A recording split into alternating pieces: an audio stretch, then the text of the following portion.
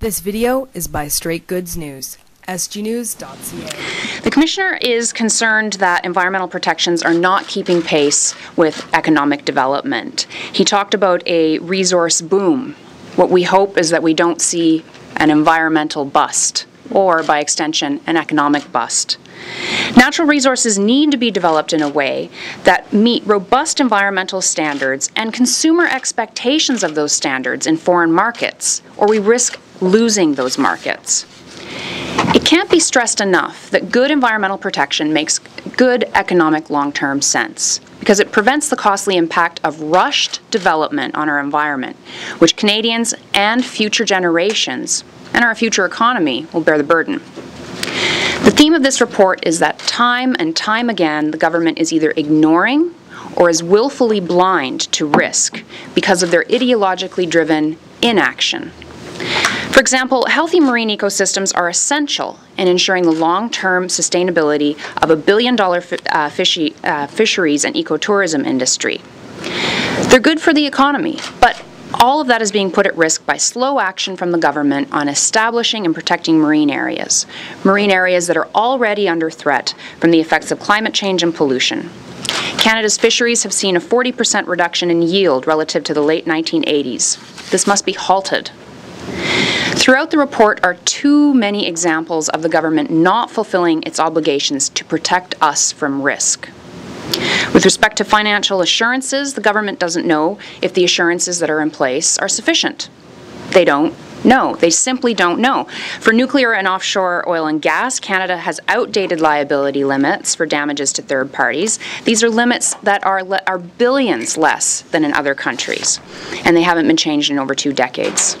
This is leaving taxpayers on the hook, and it fails to meet the test of prudent financial management. We know from past experience and past reports that caps on liability encourages risky behavior. Environmental damage just becomes another budget line item. We need a liability regime that discourages project proponents from cutting costs and that encourages good planning so that our environment and our economy are protected. We only have one chance to get development right. The Commissioner's finding on Atlantic offshore oil underline the risk to our environment and our economy.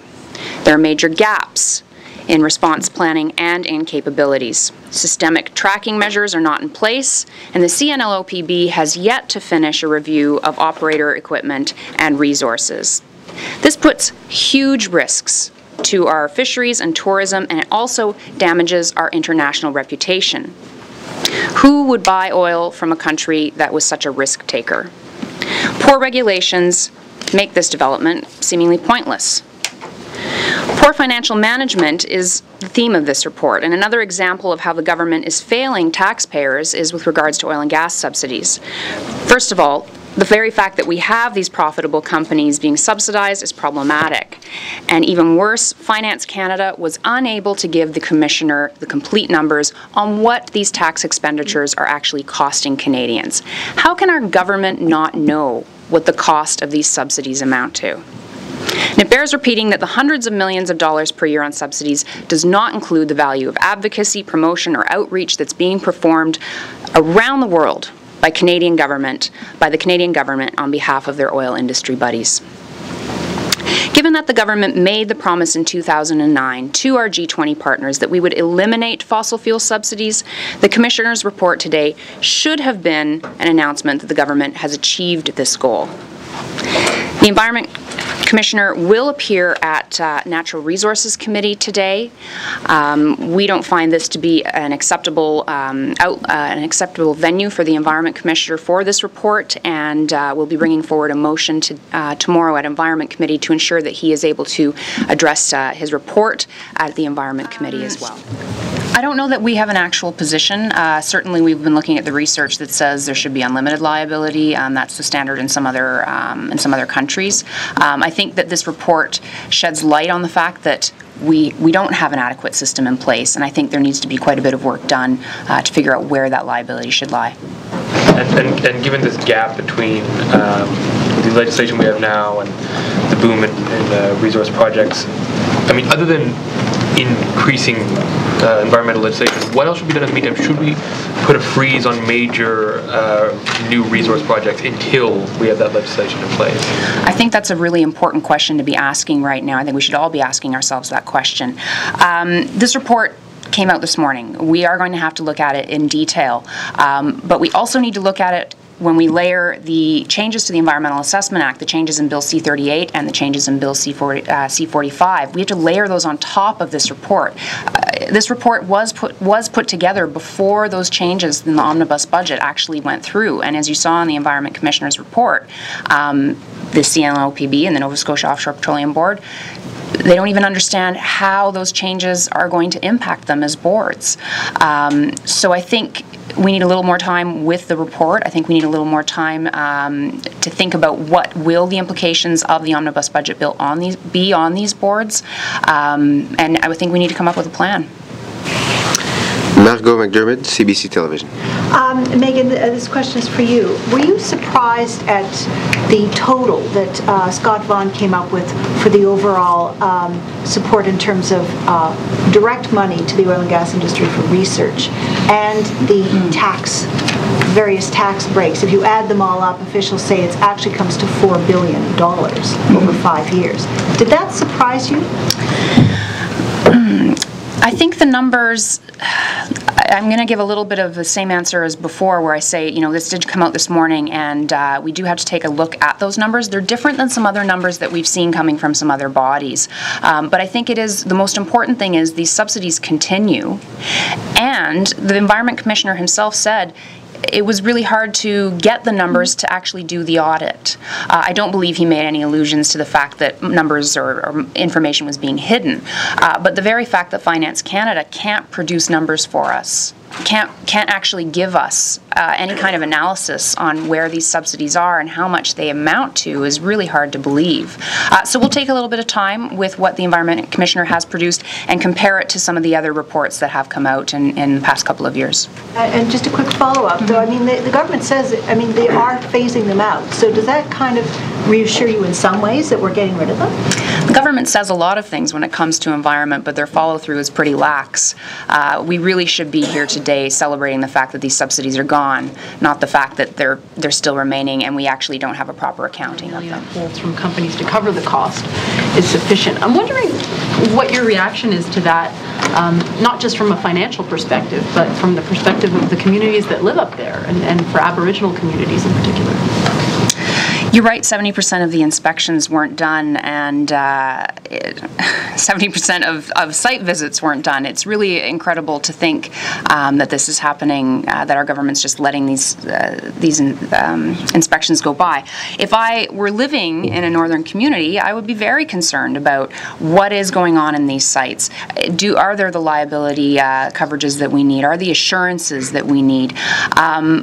But I have to say, if I were living on the east coast of Canada, I would be concerned about what is happening when it comes to offshore drilling. Are we adequately protected?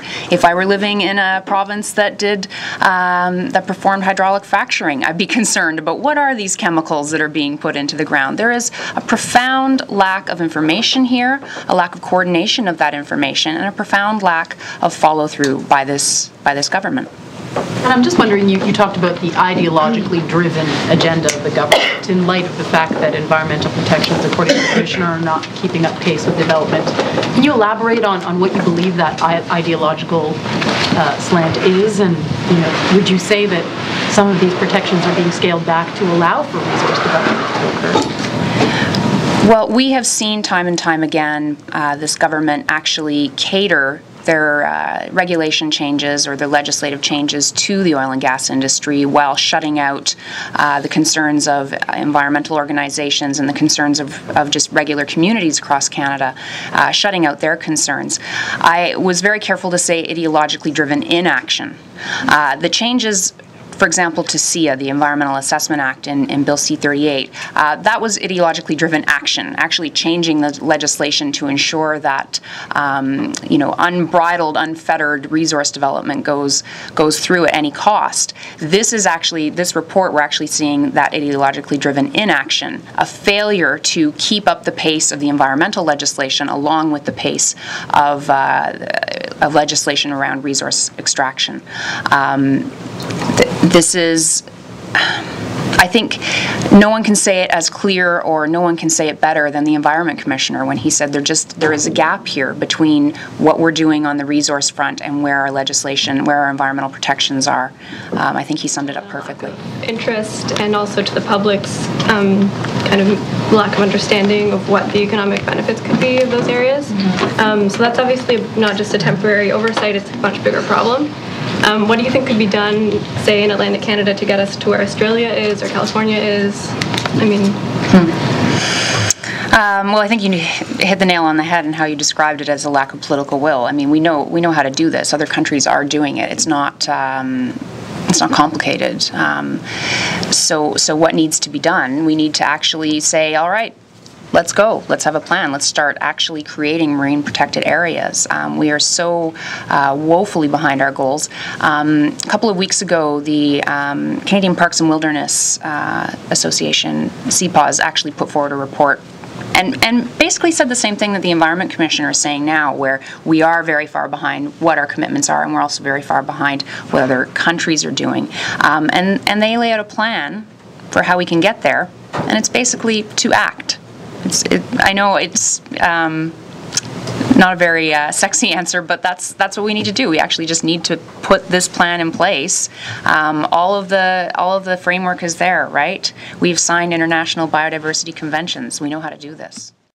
The most concerning, I think it might depend where you live. I think the liability issue is for me, probably the most concerning. The very fact that if we're not prepared for a spill, the liability caps are far too low. That encourages risky behavior, and furthermore, we don't actually know who's in charge if something were to happen. We saw in the U.S. after the Enbridge Kalamazoo spill, the decision coming out saying that Enbridge, it was like the Keystone Cops. Well, I'm quite worried that if there were a spill off the shores of Atlantic Canada, we'd have another situation of Keystone Cops. Who's in charge? Is it the CNOPB? Is it Nova Scotia? Is it the feds? We just don't know.